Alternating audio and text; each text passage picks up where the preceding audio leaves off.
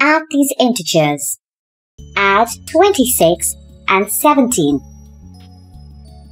26 plus 17.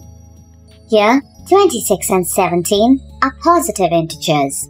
Since both the numbers 26 and 17 have the same signs, we add both the numbers and place the sign of the number.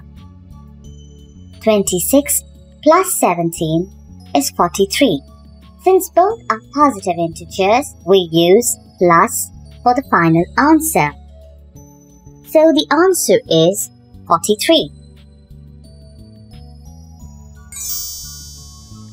Remember, if the signs of the two integers are same, we add and use the sign of the number. For example, 5 plus 7 equals 12.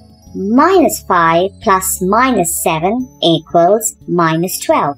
If the signs of the two integers are different, we subtract and use the sign of the larger number. For example, 5 plus minus 7 equals minus 2. Minus 5 plus 7 equals 2. Add minus 15 and minus 30. Thank you for watching. Enroll now. To access all 177 videos totaling 9 hours and 32 minutes, featuring introductions, examples, and exercises for Grade 7 Math.